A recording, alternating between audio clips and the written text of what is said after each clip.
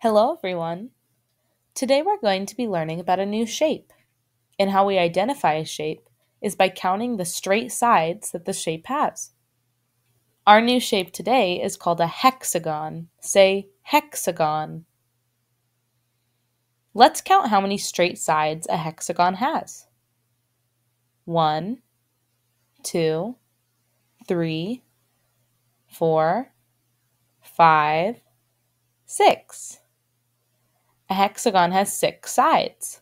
And this is why it's called a hexagon, because hexa means 6. Let's draw a hexagon together in the air. We need to draw 6 sides, so follow me with your finger.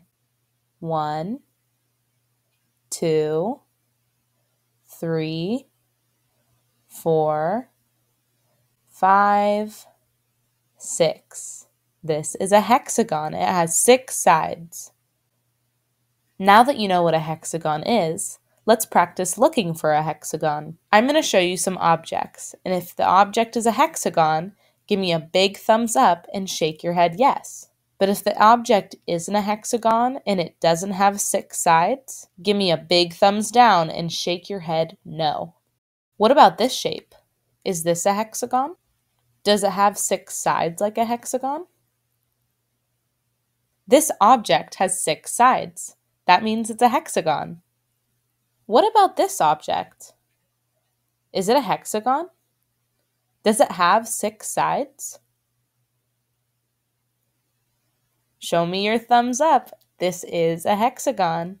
It has 6 sides, which means it's a hexagon. What about this shape? Is this a hexagon? How many straight sides does it have? This is not a hexagon. A hexagon has 6 straight sides, and this object does not have 6 straight sides, so it's not a hexagon. What about this object? Does it have 6 sides? Is it a hexagon? Nope, this is not a hexagon. This shape only has 5 sides, and a hexagon should have 6 sides. Therefore, it is not a hexagon. Is this a hexagon? It is a hexagon. It has 6 sides, which means it's a hexagon. Nice job! Now you know what a hexagon is and what it looks like. You should feel so proud of yourself, and I'll see you next time.